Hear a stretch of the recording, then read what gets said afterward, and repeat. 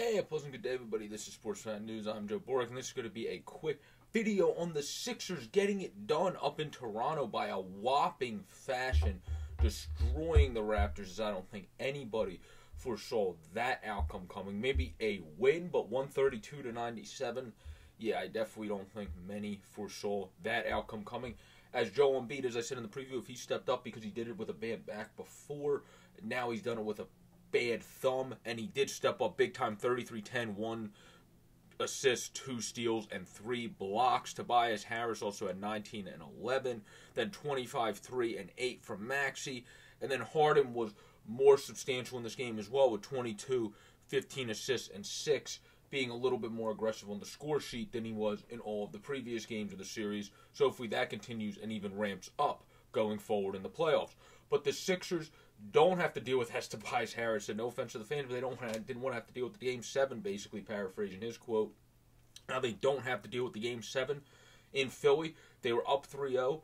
They had bad back-to-back games that resulted in a 3-2, looking like they had a chance to blow it, and then they just wiped the floor with the Raptors in Toronto and played very well against them. Siakam still able to get 24. Boucher was able to get 25. But they were able to play very solid overall defense in this game and limit the Raptors. And then also, obviously, the bigger reason they won this game is their offense was just lethal. The Sixers' offense this game, to drop 132 in a clinching game, just shows how lethal this offense can be when it's firing on all cylinders, because even Danny Green also added 12 and 5 for you. So that's a huge thing off of the bench. Paul Reed added 9.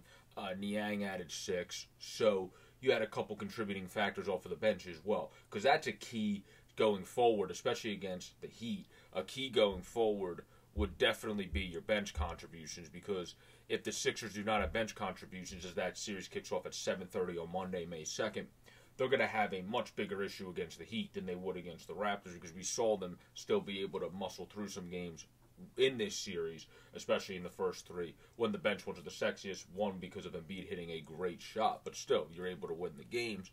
Now you're going to need continuous good play from Danny Green.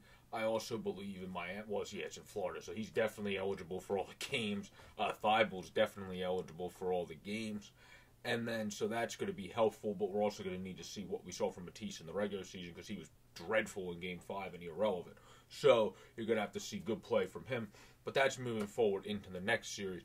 Overall in this game, Embiid was a mastermind. He's the first star. I think you have to give Tyrese Maxey the second star. And then it's kind of a combination of Toby and James Harden, since they all combined it. They both combined it to do good enough secondary scoring in this game to Embiid's first level and Maxey's kind of secondary 1B level scoring in this game.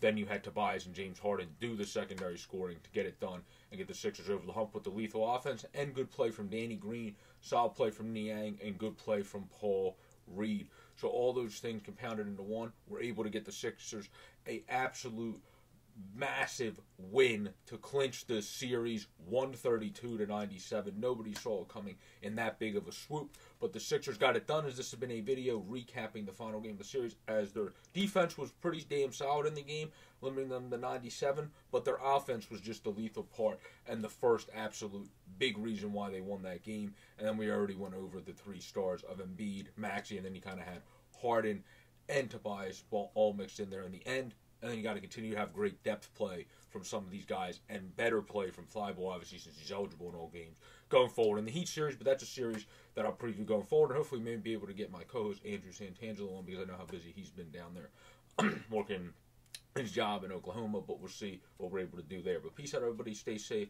Have a good day. Please subscribe down below. Up above in the easy-to-use widget to keep the channel growing to 230 or more by the end of April. We appreciate you guys' love and support this far. Go Sixers. Let's ride that momentum off of this big win into Miami. Peace out, everybody.